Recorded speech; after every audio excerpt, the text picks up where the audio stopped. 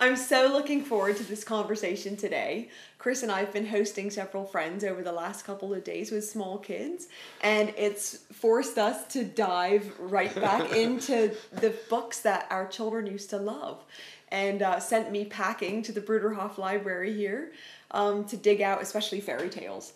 But we're hoping to share some of our favorite stories. We're going to try to limit ourselves. There's so many great ones. The best read alouds with great messages.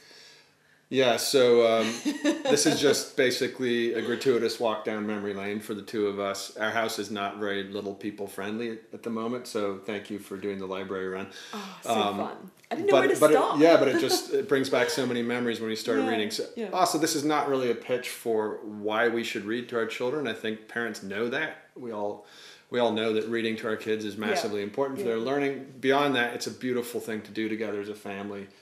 And it's part of that ritual, so bedtime ritual. I guess I am making a little pitch because we can't help it. Well, for us, so there's 7 years of age range between our youngest and our oldest of our 3 sons.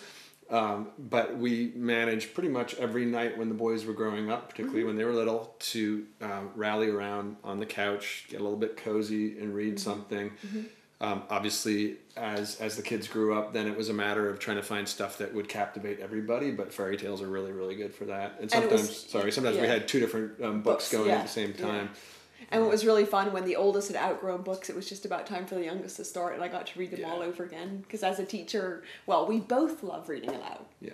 So friends, if you don't have little people in your life, if you're not parenting little people, or you're not a grandparent or auntie and uncle lucky enough to have little ones come around, hey Jules, this may not be your favorite video, but we're going to do this anyway, and you're going to start. Okay, so Harvey's Hideout, and it's by Lillian and Russell Hoban. They're just such a great team. You may know Bread and Jam for Francis, but Plough Publishing brought this one out of the woodwork in 2018, and like all of Russell and Lillian's books, they really explore themes of like little petty arguments, responsibility, working through issues in a positive way, family dynamics, independence, respect for father and mother. Yes, they're just great, and always include an adventure narrative. So Harvey's Hideout, get it from Plough Publishing if you don't have it in your library, or anything by Russell and Lillian Hoban. As a Plough author, do you have a conflict of interest pitching that book? I'm mostly... No, it's all good. You're so mean. My turn? Yeah, look at Jules. She wants to read. This is an amazingly beautifully illustrated retelling or condensement? Abbreviated version of Hiawatha, the classic Longfellow poem. The illustrations are by Susan Jeffers, and our kids poured over them by the hour. But the language and the music of it, by the shores of Gitchigumi, by the shining big sea waters, stood the wigwam of Nokomis. Yeah. Yeah. And Daughter of the Moon. Daughter of the Moon. Nokomis. And, Mudway Ushka. Yeah. Things like that. Our middle son, who just... Mudway Ushka. And they worked all these names and places worked themselves into our family language. Yeah, became Hiawatha's chickens became birds in our vocab, and anyway, you cannot go wrong introducing the classics to kids at a young age. So Hiawatha in childhood then led to Hiawatha in full, read at the breakfast table, I believe, when the boys were older. Some dear friend of ours in the U.S. sent us an 1873 edition of Longfellow's poetry. All of it. Yeah, and so we read The Courtship of Miles Standish. We read the Song of Hiawatha in full, and it was the first time I realized what a beautiful allegory for Christ is contained within the poem. Anyway, an anti-slavery poem. Yeah, brilliant stuff. So Hiawatha, excellent. Okay, my next one is an Australian one, Diary of a Wombat, and there's a bunch of other ones, but that Jackie French did after this. But it's just very joyful, simple, for your... I want to see the pictures. Yeah, you keep talking. It just tells the story of a wombat that befriends a family, and wombats are friendly. They cause big problems for the farmers, but not in this book. They just cause a rumpus, and they become kind of a family pet. So if you want to introduce your kids to Australia a little bit, this is a good one. And wombats do exist. They're kind of like a fat, furry groundhog. They very much exist. and the way she illustrates them makes them look very cute and cuddly.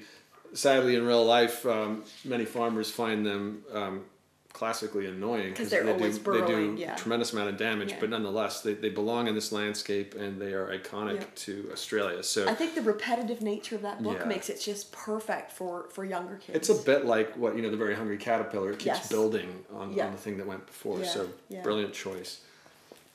Okay, for my next selection, I've got Richard Scarry's great big mystery book, and raising sons, raising boys particularly. I don't know why I'm saying boys, because like girls would love this just as much, but our boys are really captivated by all things Richard Scarry, particularly his his machinery and his everything's crashing the whole time. But this one's detective stories, Sam and Dudley, the cat and the pig. And I have a recording. I'm gonna flip through some pictures, and we'll go to voiceover of our son, our oldest, when he was I think 5 or 6, and had the whole thing memorized. He couldn't actually read, but he read it many times. So brilliant. And I think that's the whole point. We said we weren't going to pitch the reading thing, but we are. Kids getting the lyricism of language and the rhythm of language into their hearts and minds is just such an important part of childhood. Then Dudley asked Warthog and Baboon. They were sitting on his hat. No, we are sitting on our own hats, they said. Then Dudley went to another table. Pardon me, is one of you gentlemen sitting? Horace, Wolf, and Croaky Croc leaped out of the chair. Croaky was wearing torn trousers.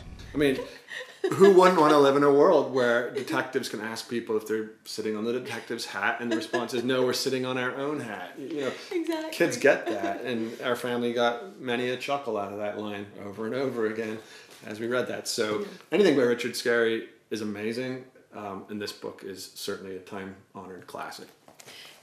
Going to wrap up with Hilda Boswell's Treasury of Children's Stories, and the little kids at our house this week are obsessed with fairy tales. Hooray! And I said, I have to read you Pinkle and the Witch. And the reason I love this particular treasury is that it has some rare fairy tales that you can't find elsewhere, like Pinkle and the Witch. And I love Pinkle because it's that classic three brother story, which we had 3 sons, so it was kind of cool. But rather than the youngest son just gets everything great because he's the youngest, in Pinkle and the Witch he gets things, or things go well for him because he's clever, he's kind, there's a lot of ingenuity, and... Aren't thou not a knave? Isn't yes, yeah, that one. So he uses his brains, and he uses... sleight of hand. Sleight of hand to get what he, to get the princess. So... You were a braver child than I, because this book... We had this in our house in England on those dark nights, and the wind whistling in the chimneys and coming through the cracks. There are stories in here that gave me the cold shivers. I just avoided that one. Yeah. Which one? But I remember really enjoying the extract that's in here from Dickens.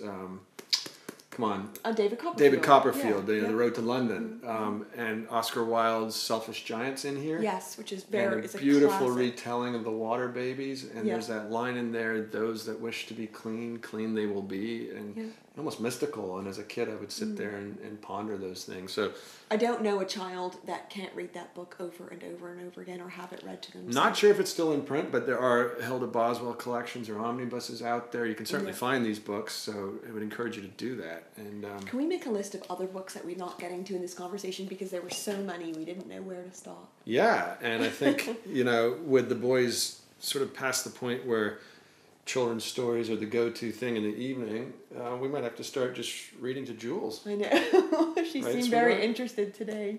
Hey, doll?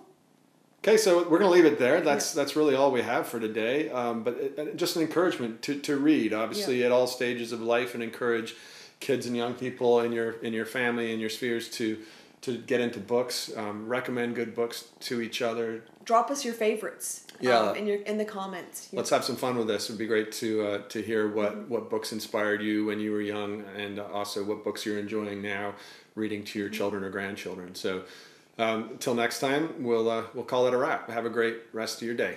Talk soon. Bye. Bye-bye.